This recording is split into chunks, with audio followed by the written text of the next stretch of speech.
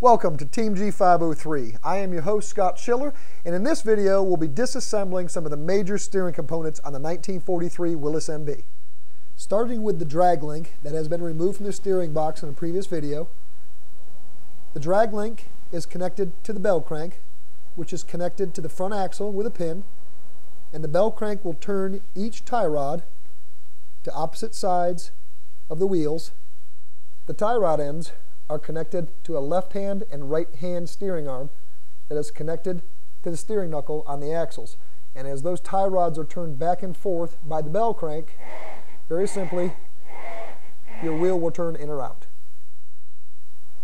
I'm going to remove the ball plug from the drag link.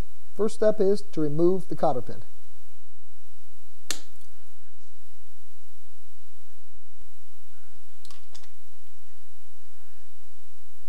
I've created a special socket simply using a piece of flat stock that I welded into the back side of a socket, and I ground it down to be like a large flathead screwdriver.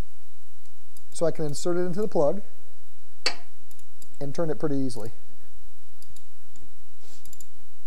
Handy tool to have. There is a specific tool for this, but this one works perfect and you can make it easily in your shop.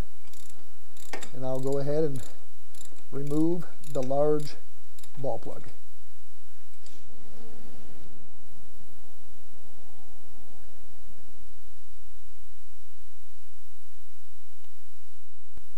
There are some internal parts inside, but this is removed now, so I can easily remove it from the ball on the bell crank simply by pushing down on it. And remove the seal, the rubber seal, and the dust shield from the ball.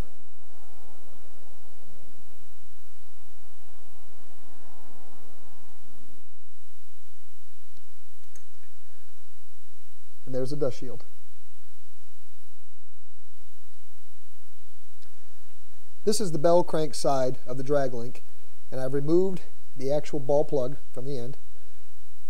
Set that there for reference. And I'm going to need to use a magnet to get the remaining parts out of this because there's so much grease in here. And inside the magnet, we'll pull this out slow. You will find this is a ball seat.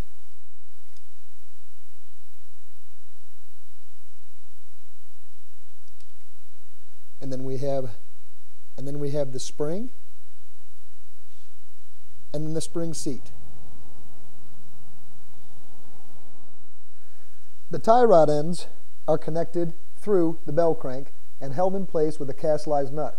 The cast-lized nut allows for a cotter pin, or in this case it looks like a nail, to be fastened through the bolt so that cast-lized nut cannot come out. First step we'll do is we'll remove this pin.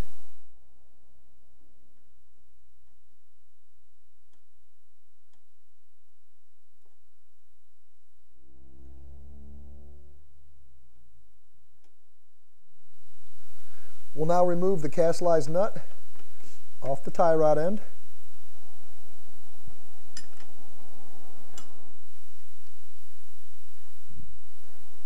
You see the cast-lized nut to allow for the cotter pin to go through.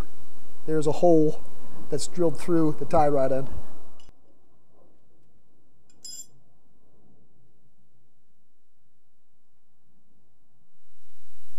Then using a simple pickle fork, or ball joint separator, whatever you'd like to call it, I'll insert this here, right above the bell crank.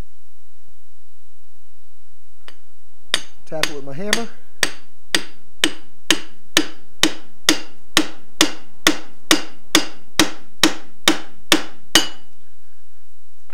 And you see the tie rod end is separated out of the slot of the bell crank. I'll repeat on the opposite side.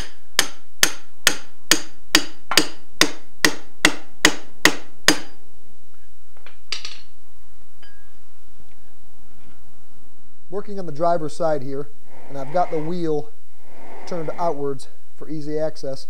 I've got my steering arm, and again we've got a smaller cast-lized nut here with a cotter pin in there, and then we've got our tie rod end here connected. Mud and grease in there. Remove the cotter pin.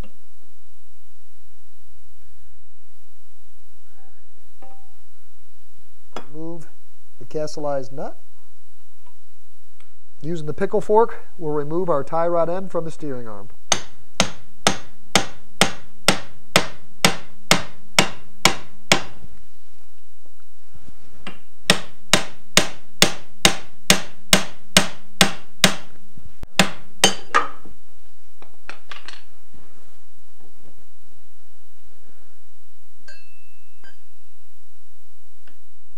Repeat the same process for the passenger side.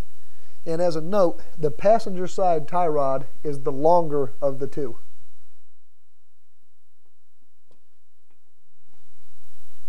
I'm coming at these tie rod ends. I don't know if I mentioned it when I took off the first one on the driver's side, but I'm coming at these tie rod ends with my pickle fork almost perfectly perpendicular to the tie rod. If I don't, I would wind up hitting the back of that brake plate and I wouldn't be able to put my pickle fork all the way in to remove the tie rod end.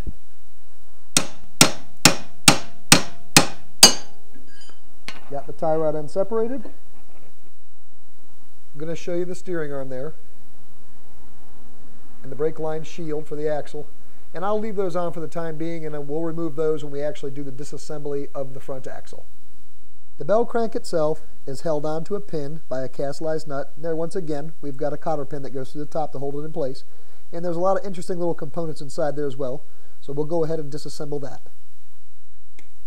I'm going to remove the cotter pin. The castalized nut should come off pretty easily. There you see that. Remove the dust seal.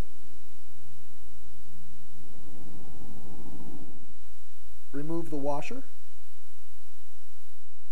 And we should be able to lift up on the bell crank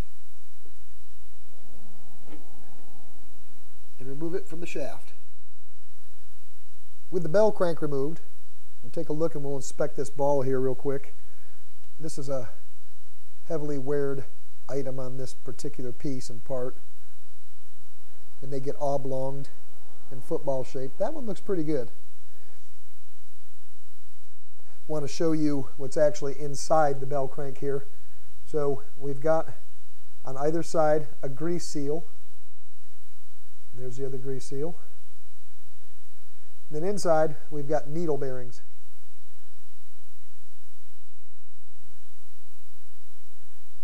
Now you could use a press to remove those bearings, those needle bearings from the inside, but a simple way is I'm just going to use a 5/8" socket and a hammer, and I'm just going to gently tap them out.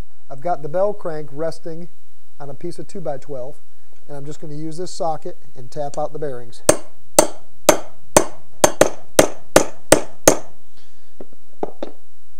There's one. I haven't done any damage to it.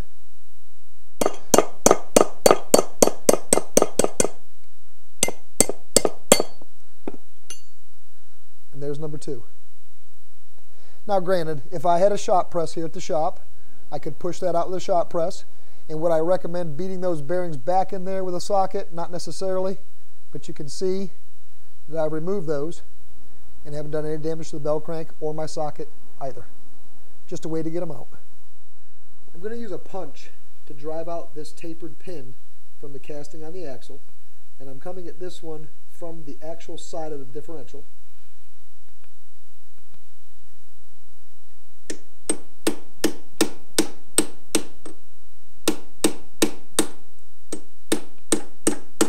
See, it's starting to come out there.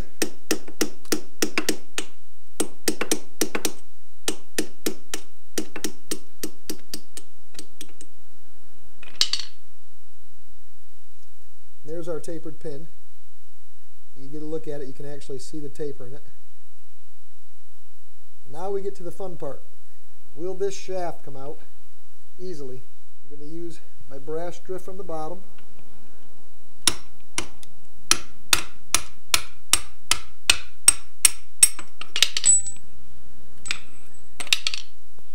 And I guess I just got lucky there, but that came out pretty easily. And you'll see here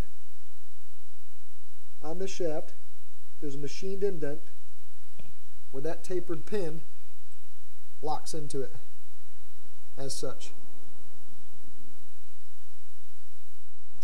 This is a problem area A lot of guys, and myself included, have had tough times removing these. These have a tendency to rust on there, and they're almost impossible to get out sometimes, and you can use heat, and it just takes some patience. I've been soaking all these components with a penetrating catalyst for a long time.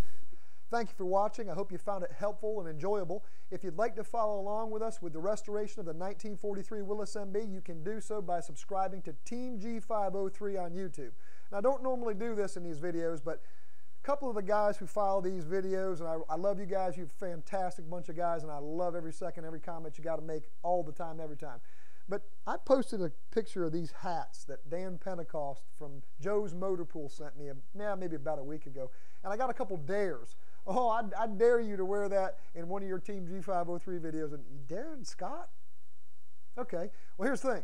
Joe's Motor Pool is carried by Ron Fitzpatrick Jeep parts. We find those Jeep parts to be very, very high quality, affordable, and I don't think you can beat them out there. So, hey, got the Joe's Motor Pool cap on. I got a few of them, and I only believe there's like half a dozen in the whole world, so who knows? We might do a special promotion down the road. But Joe's Motor Pool, A-OK with Team G503. Until next time, keep it safe and happy Jeeping.